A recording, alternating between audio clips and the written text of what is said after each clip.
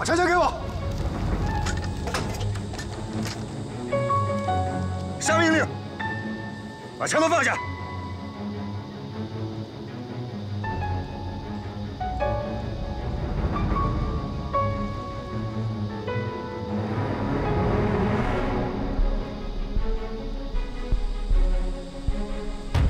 放下枪！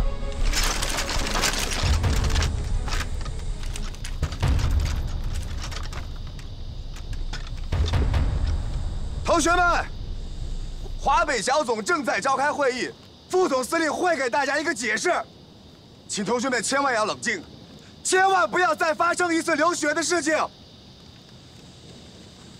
同学们，大家伙听我说两句，咱们大家就在这里坐下来，咱们就坐在这里等里面给咱们一个明确的答复。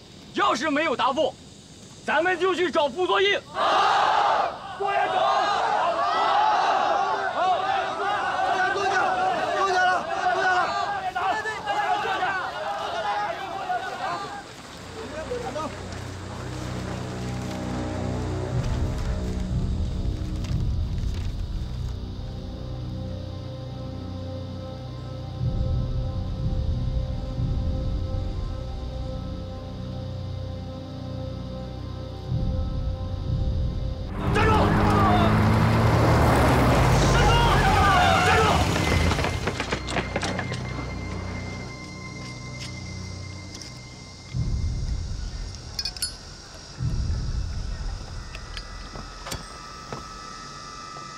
麻烦你把你的证件拿出来，我要检查一下。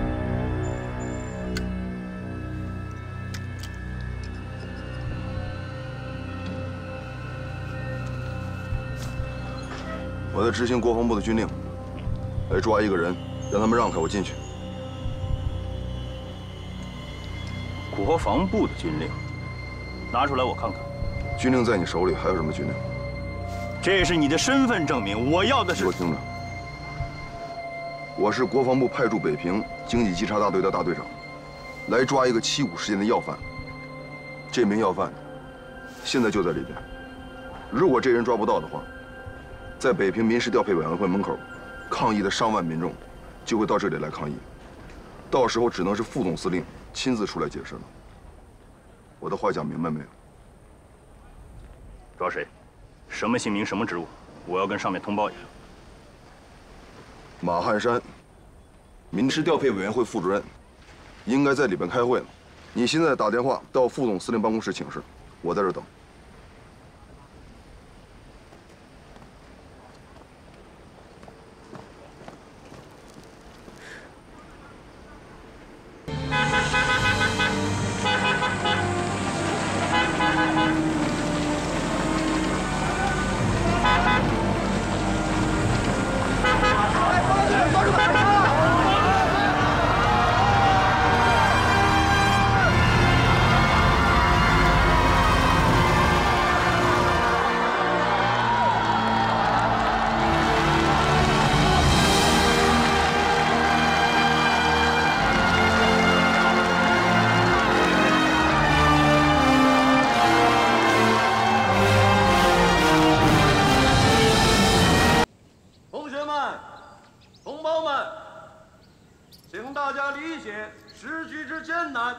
政府之苦衷，遵守宪法，各回学校。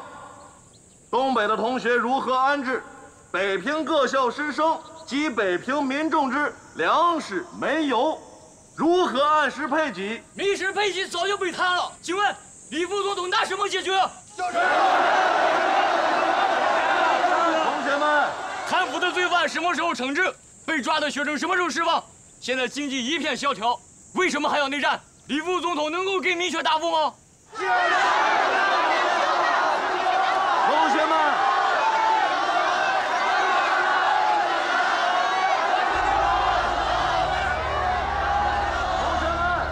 要相信政府。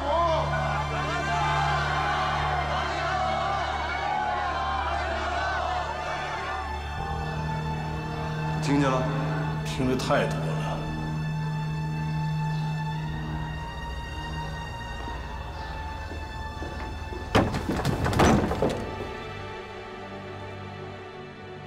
那就不听了。说吧。说什么？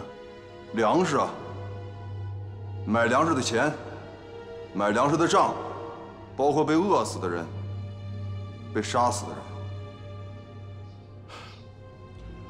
这些咱们今天都不提好。不提这些，方队长未必让我说说喝酒和女人吧？哎，就说这些。喜欢什么样的女人，喜欢喝什么酒，喜欢什么样的古董字画，咱就说这些。咱们今天不提民调会的案子，咱打个赌吧，你和我谁先提民调会的案子，谁就输，怎么样？输什么呀？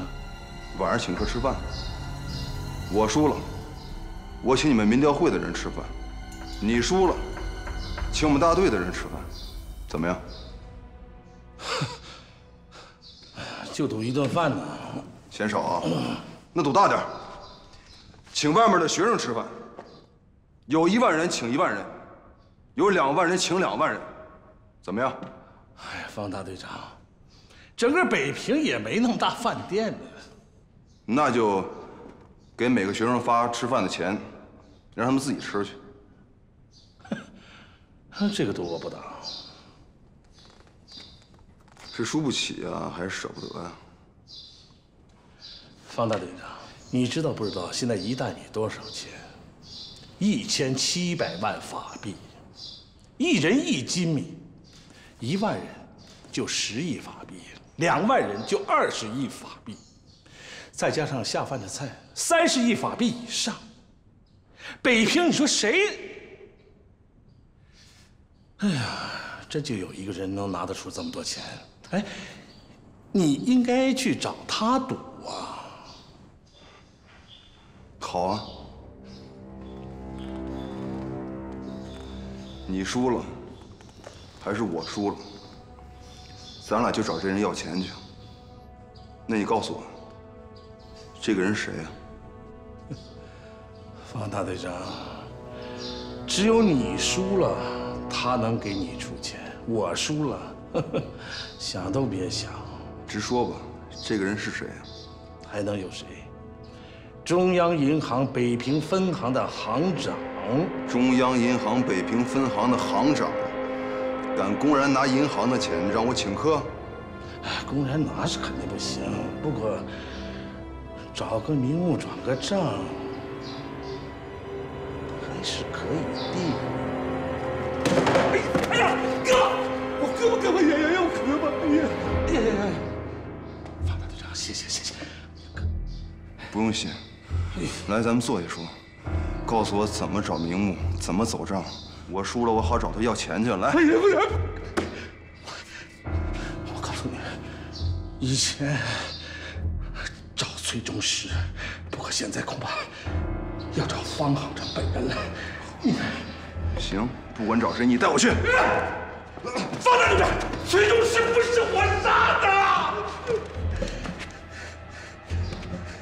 方大队长，我知道。你今天是给崔中石报仇来了。这么说吧，是民调会的账是在他那儿走，不过杀人灭口的事儿，我马汉山还没那么大的能耐，你知道吗？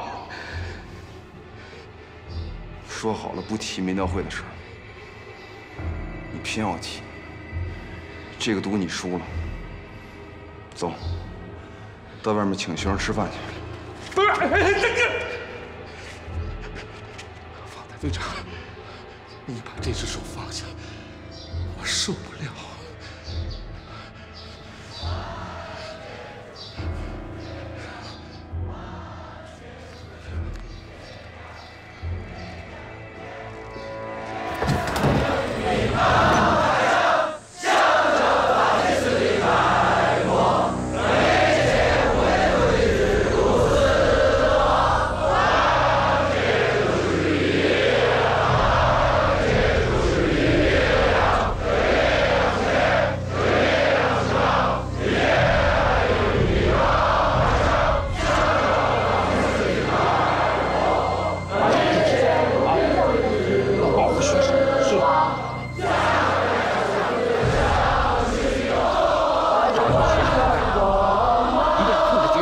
上流血的事实。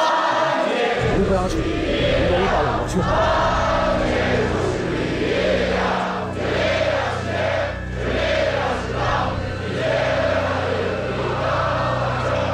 喇叭借我一下。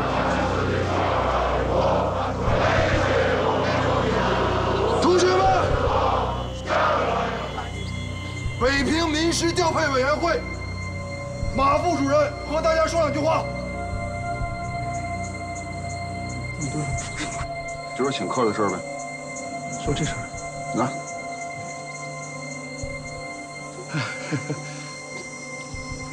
同学们，刚才我跟方大队长打了个赌，我输了。我现在是来认输的。行了吧？接着说。说吃饭的事吗？对。方大队长说输了，要请今天在场所有的同学吃饭。说正事儿，说正事儿。但我问方大队长，全北平也找不到这么大的饭店呢啊！但是方大队长说，发给每一个同学一顿饭的钱，我算了一下啊，一个同学一顿饭呢要15万法币。今天这么多人呢，起码要30多亿法币，全北平也没有一个人能拿得出这么多钱。但是我把汉山占这儿了。人我已经调过去了，愿赌服输嘛。你放心吧，李副馆长。怎么办呢？同学们，你们干脆把我吃了吧。反对与否？